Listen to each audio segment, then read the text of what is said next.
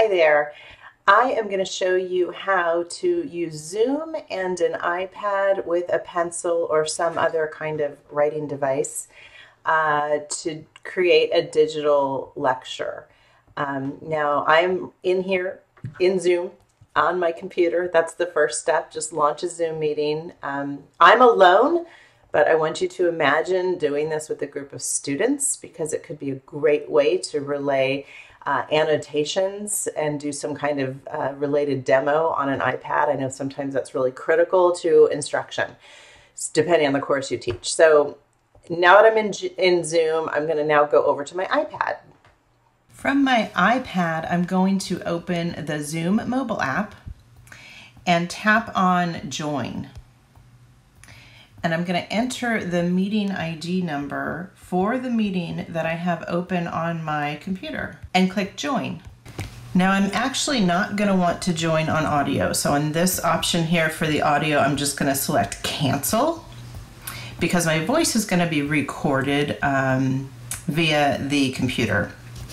Okay, so here I am on my iPad. The big picture that you're seeing of me is recording me from my webcam on my computer, and then the little one is actually recording me from my iPad, which I know is a little confusing. I'm now going to tap on the screen and at the top select Share Content and choose Whiteboard.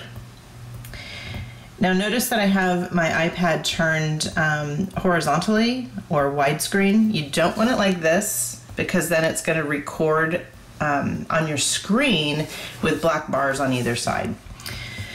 Now if you could see me, you would know that I'm actually looking at my iPad, which is in my hand, but in front of me on the computer is actually my iPad screen. So everything that I write on my iPad is going to appear on my computer screen. So let's go back over there and I'll show you what that looks like. Okay, so now you're viewing the same Zoom meeting on my computer, and you'll see that I'm logged in here on my computer and it's recording the audio from my computer and my webcam so you can see me. This over here is me on my iPad. I've disabled my microphone and I've disabled my webcam so it's showing my image. All right, and now I'm simply going to go ahead and start writing on my iPad. So of course you can simply use the pencil function, and if you'd like, grab a different color and make some annotations.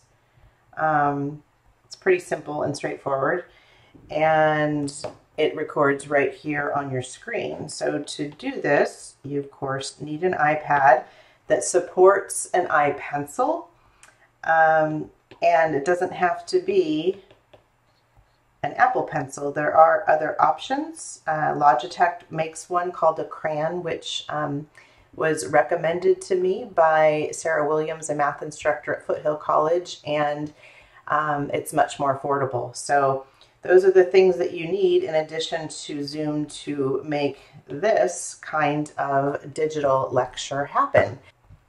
And I forgot one really important thing. If I had remembered, I could have selected record and recorded this whole thing to the cloud, and then I'd have a nice archive of my digital lecture that I could share with future students. Hope that's helpful.